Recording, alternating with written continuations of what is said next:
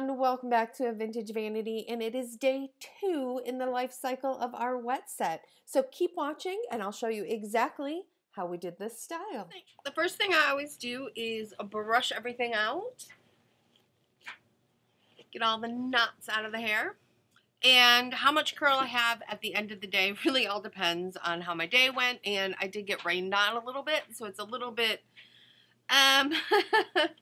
not as curly as it normally is. Now, I also tend to take a little bit of argan or Moroccan oil because I do have bleached and colored hair. So I want to make sure that I get moisture and nourishment to the hair, especially the ends. So I just run that through. And then essentially what I do is really quick pin curls. Basically doing larger sections of hair. And these should be fairly easy to do considering that the hair is already curled, so it's already going to kind of want to go into a pin curl. And I just start from the base of the hair and wrap around 2 fingers. And like I said, I take large. So if I was doing this as a pin curl set, I would actually be taking much smaller sections of hair and they'd be completely wet. This is just to keep the structure of the curl in the hair for another day. Okay, that is everything. It is all rolled up super quick. It should really only take just a couple minutes to do that. And then all I do is take a spray water bottle with just water in it and give the hair a spritz. So you don't have to get it super wet. You just want to get a little bit damp so it can really lock in those curls. I don't worry too much about the directionality of it. I'm just trying to reinvigorate the curl, and pretty much that is it. If you need to, go ahead and put your netting back on to keep your curls in place. That is it. You are now ready to go to bed, and when we wake up in the morning, I will show you what happens.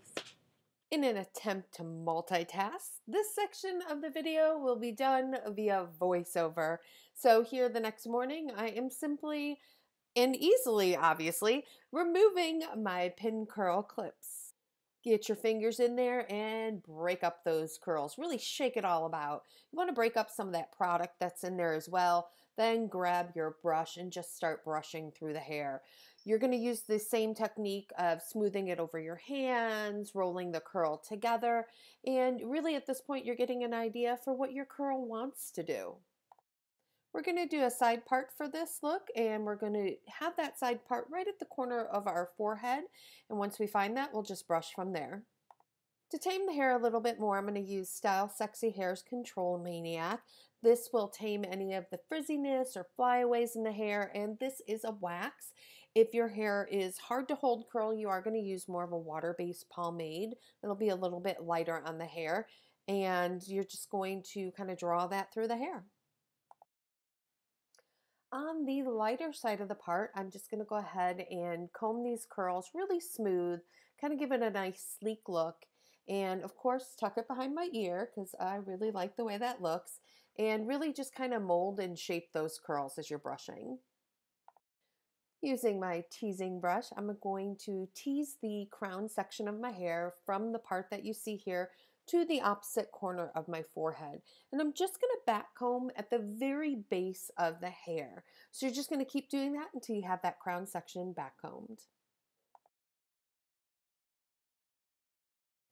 Then I'm going to give this pink fluff on my head a good dose of hairspray.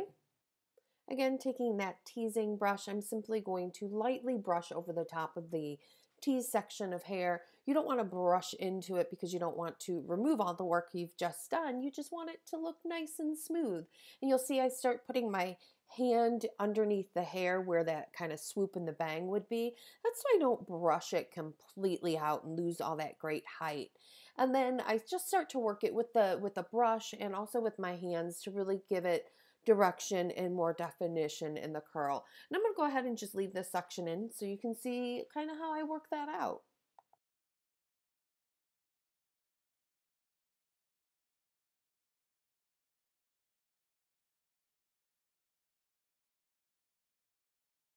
For the rest of the hair on that side, I'm just using my brush and my hands to kind of calm down the curl, define it a little bit more.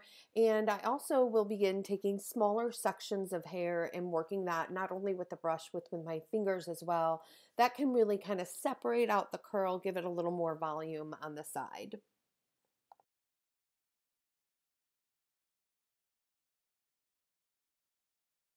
I'm going to start to lock the style in place by using my finishing hairspray, Big Sexy Hairs Spray and Stay.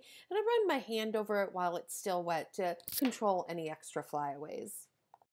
I'm going to use my bobby pins to keep that hair tucked behind my ear. And I'm just going to make sure to use 2 bobby pins and cross them in an X to make sure it stays nice and stable. I decided I really wanted kind of a smooth curl, so I went ahead and kind of kept brushing those curls so they were a little bit more uniform and smooth.